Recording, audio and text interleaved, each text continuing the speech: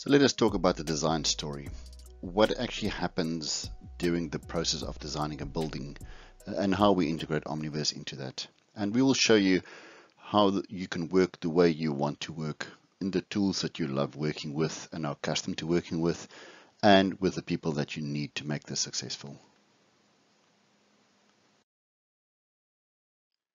Let us start the process in Revit, where we do the main part of the building. And as you can see here, we have all the details like the core, the staircases, the slabs, the facades, etc. And we now simply go ahead and export the geometry as well as the selected drawing set to Omniverse. And once we open Omniverse, you will see that the full BIM model is represented with all the details we've added in the same structured manner as it was in Revit. And we also have BIM data that has come across for us to review. And as you can see, we also have the drawings, or the selected drawings for that matter, from Revit positioned in the correct locations in the model. Here we see the ground floor plan as an example, as well as the typical facade detail that we've added. And this gives us the ability to review the 3D model with all the BIM data as well as the relevant detail plans. And of course, further to this, we can also use the section tool to review the model further, allowing us to review the full Revit model with data in Omniverse. Let's get into some of the detailed design. In a parallel process, one of the designers is working on the internal apartment design and layout options. She's using SketchUp for this and placing the main details and furniture of the interiors, and now simply publishing that to the same project that the Revit model was published to as a prop to add to the overall project.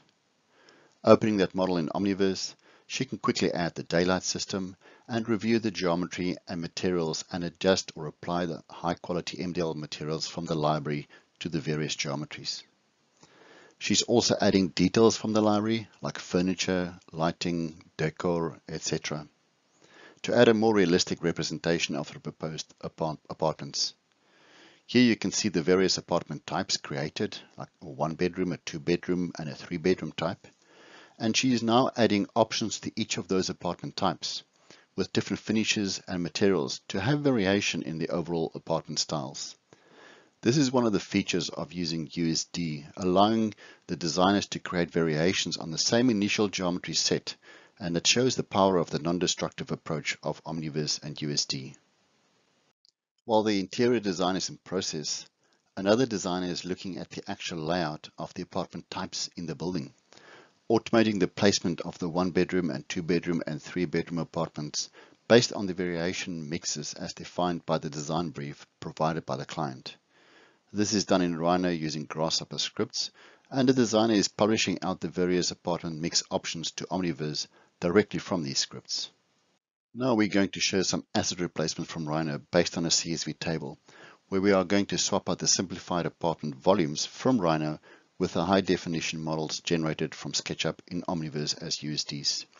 You can see that we are now selecting just the various apartment types to review in Omniverse, and you can see the 1-bedroom and the 2-bedroom and the 3-bedroom apartments that are represented as volumes in Rhino being replaced dynamically with the fully developed SketchUp models containing all the furniture, the lights, the details, etc. And all we have to do now is take the computed apartment mixes and export these as fully detailed layout options in Omniverse. So the designers are using the applications of their choice to perform their respective tasks.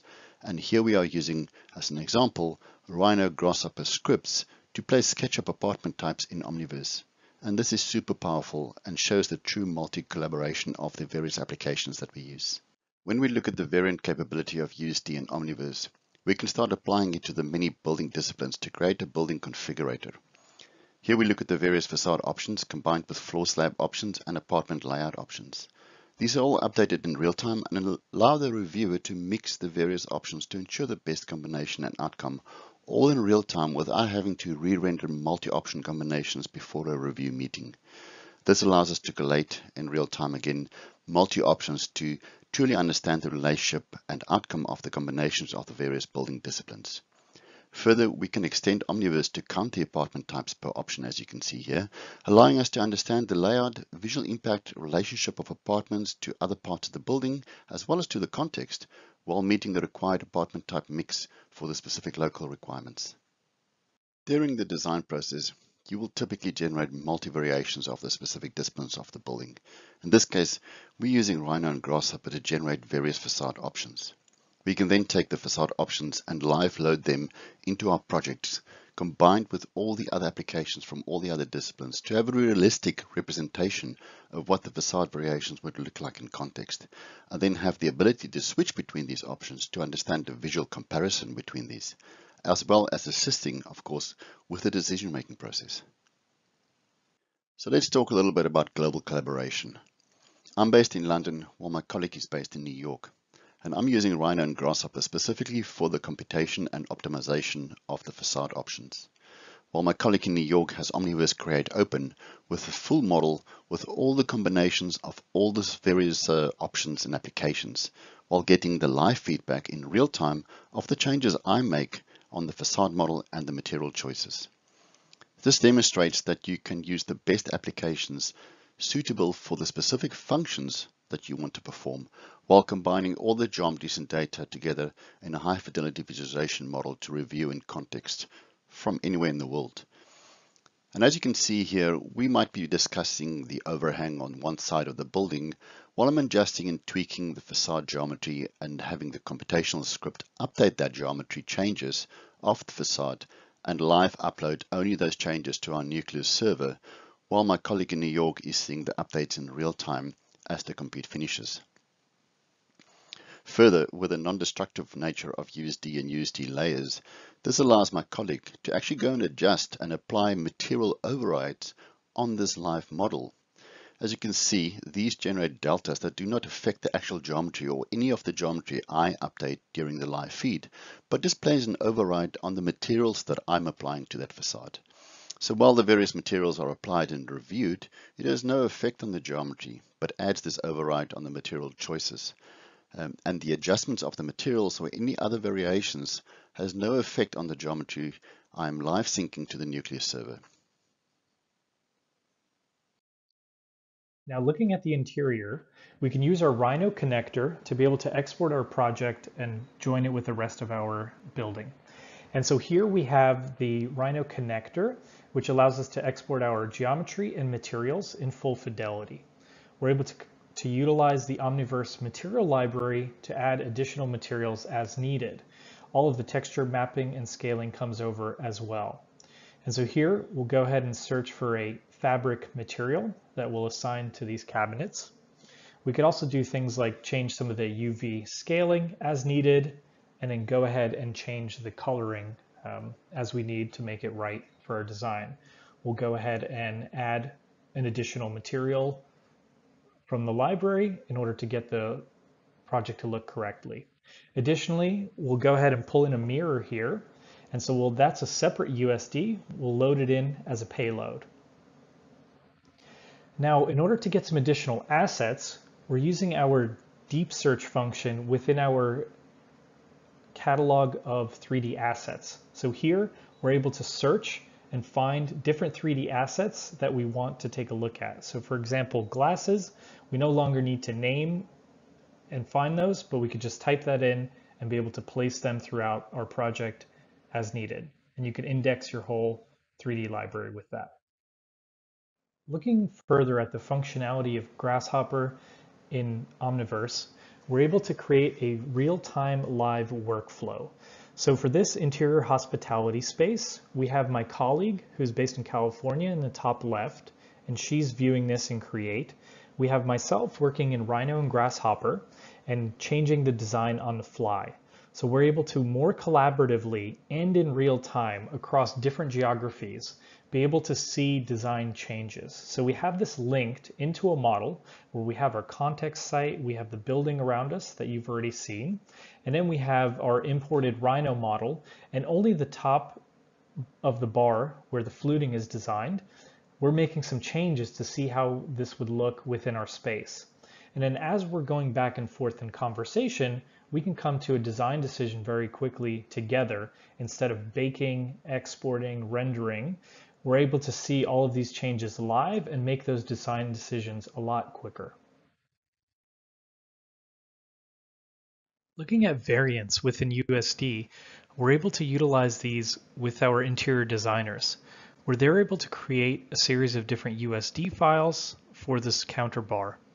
And so as they assign different materials and geometry and export those as different USD files, we're able to bring that into our model and flip through. So that allows us to see different design options, not only for one item, but within here, we've also collaborated with a lighting designer in order to create and design a few different lighting options. So we're able to flip through the counter options as well as the lighting options to see all of the different design opportunities in real time.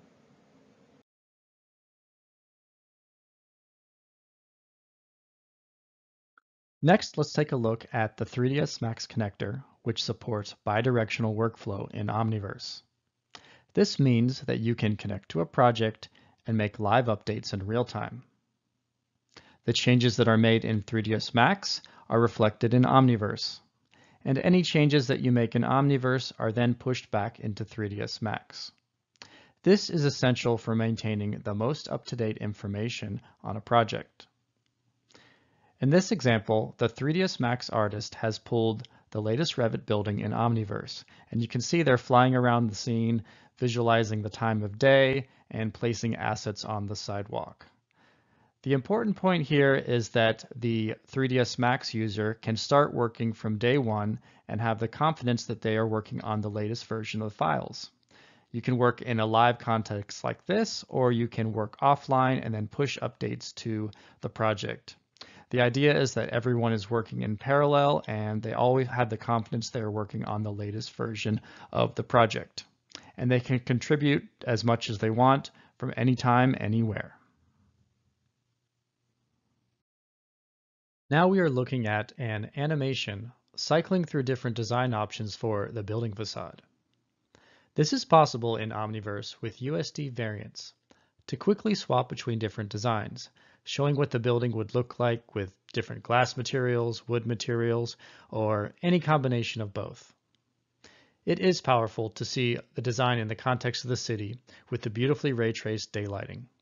Connecting this together in Omniverse makes for an easy way to see all elements of the project in one place. Now let's zoom out and take a look at our urban context model. So here we're using Esri's city engine, and we're able to create this rich urban model and then use Esri's procedural modeling tools to do things like create streets, edit our site. So currently we have some buildings, so we're going to make that an open site. And then from there, we can go ahead and take our streets and make them into sidewalks, and then prepare our pedestrian waterfront for our project so we're right along the river. From there, we export that as a USD file in order for us to import that into Omniverse. From there, you'll see that our geometry, our materials all come in as full fidelity, nice visualizations. So we have our project site, we're able to have our adjacent context models, and then our pedestrian waterfront that we also prepared. And you can see all of that high fidelity information is there within Omniverse. Early stage environmental analysis of a site is very important, and here we show a generative process to determine the best orientation and position of the building on the site in relation to the daylight on the adjacent sites. We are sending these updates to Omniverse as an animated geometry sequence and combine that with, as example, the sundial showing the sun position during the various times of the year, the wind direction diagram, as well as the actual CFD compute of the wind conditions on the site. And this gives us a visual understanding of the environmental conditions of our project location at early stages. With the many connectors we have to industry applications, here we are running CFD in the cloud using SimScale to understand the wind conditions of our site. And we are post-processing the results through ParaView to extract transient slices to understand pedestrian wind comfort as an example, or the streamlines to review the impact of the surrounding buildings and the river on the wind conditions of our site. The results feed live back into Omniverse, where we can combine this with the other environmental results from various applications, as mentioned, a sundial and the wind direction diagrams, as well as this computed results of streamlines to actually allow us to review all the environmental conditions through a real-time visualization model and to understand the conditions of our site and the impact of the environment on our site.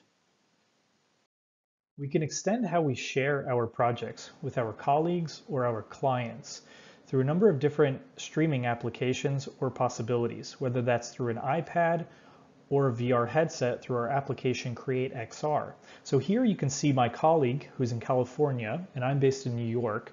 In the bottom right, they're on an iPad through Create XR and I'm in Create. And so we can flip through those design options and be able to see from different angles how and where they experience that project.